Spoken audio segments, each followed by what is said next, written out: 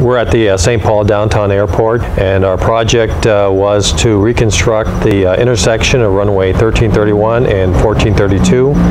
It needed to be reconstructed because the pavement had just reached the end of its useful life. The project was really important and had a big impact because it's the intersection of the two runways, so both runways were impacted during construction. The runway portion of the construction project was 1 month, so it was a very tight timeline for the amount of work that was done.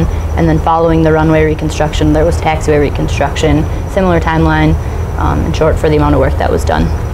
With the two runways we have, 1432 is our primary or heavy lifter. So having 1432 down for any given length of time is very detrimental to the business here at the airport. So into the project we built in a displaced threshold, which allowed us to keep the airfield operational still for the heavy use it has. Basically the two runways themselves actually physically connected with pavement, and we removed that pavement, and we also removed some very complex connecting taxiway systems and simplified it to make it a safer operation for the airport users.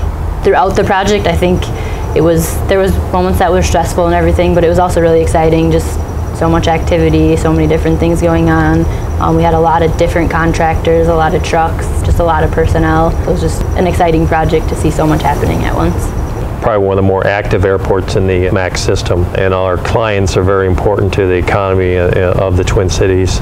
And so keeping it as an operational asset, especially with the geographical and geological conditions we deal with on a yearly basis with the river, and snow and sleet and hail and everything else goes with it, I think it's a tremendous asset to keep operating and to keep people like SEH engaged and making it one of the better airports in the Twin Cities area.